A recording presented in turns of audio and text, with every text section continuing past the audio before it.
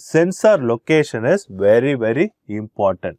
A slight deviation from the normal position, even by a deviation of 1 centimeter, can cause wide variability in the baseline measurement.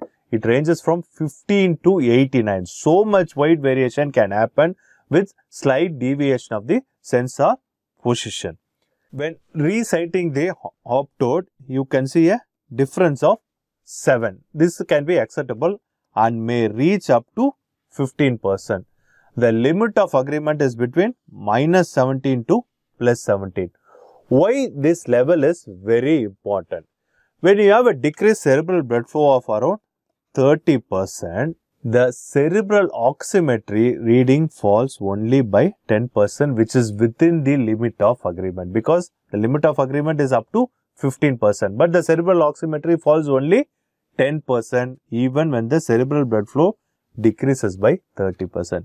This is one of the limitation, because if you keep the limit so wide, even that decrease you may not see. For example, it falls from 60 to 50. That is a normal fall, but the cerebral blood flow could have decreased by around 30%. That is one of the limitation of cerebral oximetry.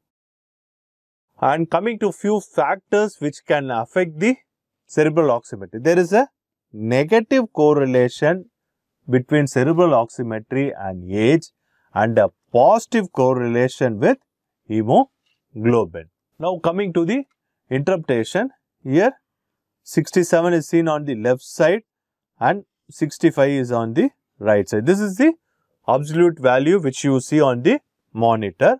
This is the value in cerebral oxygen saturation, and here you can see a line which is the trend of the oxygenation, and here you can see delta SpO2, which is the difference between the pulse oximeter and the cerebral venous oxygen saturation. Here it is 32, means arterial oxygen saturation is around 97%, and this AUC, area under curve, which is 22, it is an index which quantifies the depth and duration of patient stay below the alarm limit, and delta base is the difference between the current reading and the user defined baseline. So these are the different variables which will be displayed on the monitor. Now coming to the interpretation. As I said earlier, the normal value is between 60 to 80%.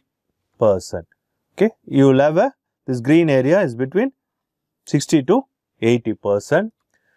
Anything less than 50 and alarm should be there and you should intervene, and 40 you have to definitely intervene, and if it goes below 40 it is critical level.